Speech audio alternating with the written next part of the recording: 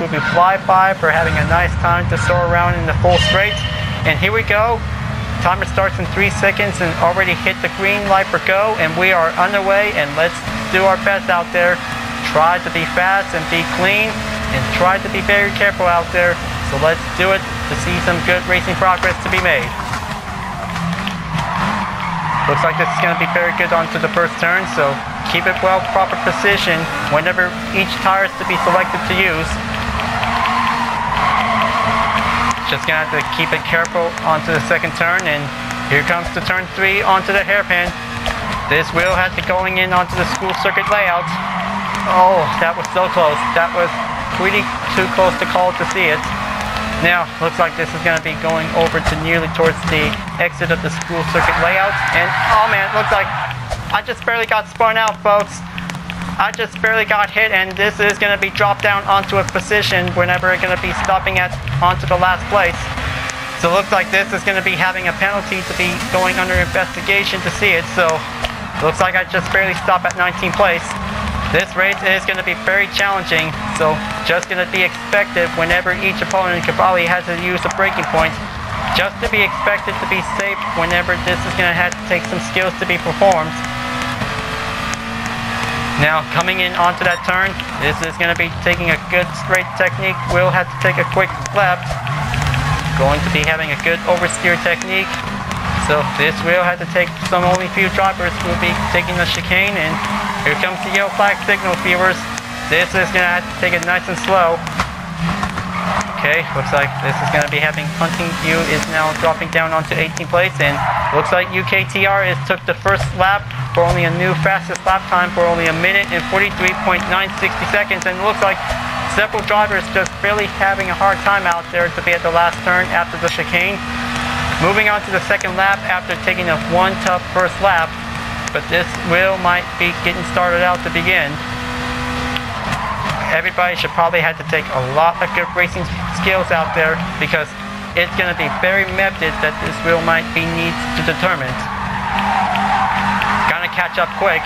UTRS Insport Tech has definitely making one step focus to be reached up to the top, because this wheel might have a good ways to have a new livery design by having a 2008 model of the Super GT 500 in the Nissan GTR. Besides having the use of the 2016 model was definitely used from the last season. Better to be titled as the exhibition stage when we race on Circuit des Francorchamps.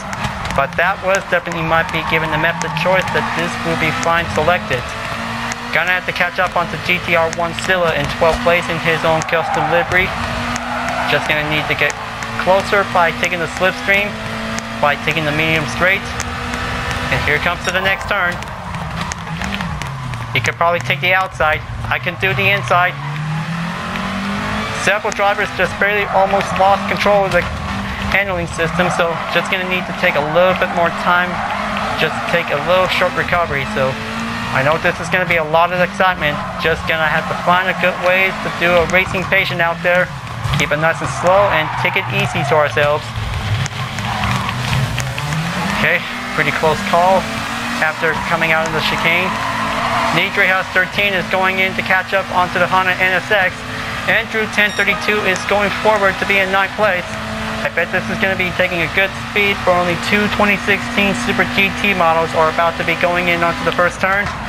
Taking onto the dirt lap, we'll proceed, and looks like this is going to be very great by having a distance. House 13 could probably keep it going. This could be his main focus to catch up onto the NSX. Going in to commence the overtake. This wheel might have to take that hairpin. Keep it nice and slow.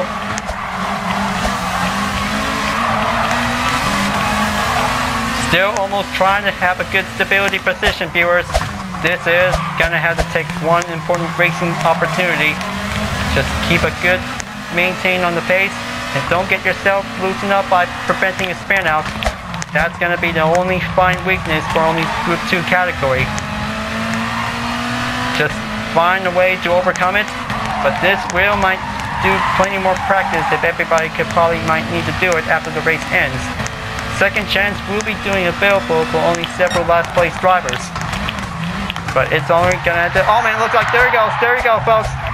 FRT Booby has barely took the hit, and now looks like he's just barely lost control by preventing a spin out. That's going to be a one hard push to see it here, folks.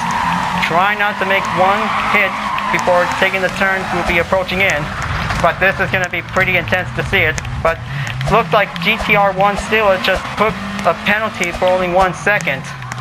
Now this is going to have to take ignoring the track limit. Otherwise, this wheel might have a second choice that everybody might need to be very careful. Try not to hit anybody before taking the turn we'll be going in. That's going to be a hardest thing to do, but just going to need to keep it careful to be exercise caution. Going forward to take the 4th lap, bet everybody is going to have to take a little more precision skill to be on the focus. It looks like UKTR Chris 48583 is now going in to take the lead. It looks like Kilkenny 1225 is going in. He could probably reach up onto first place to catch up onto UKTR Chris in no time. It looks like Dr. Love 9 is going to be in 3rd place. This is going to have to take a one solid battle to be in 2nd place, viewers. Looks like this is going to have to take that sharp hairpin. Going in to take one heavy left turn. We're going right onto the position on the right. It looks like UKTR is taking the slow position to be at the chicane. Just gonna have to make sure this will have to keep it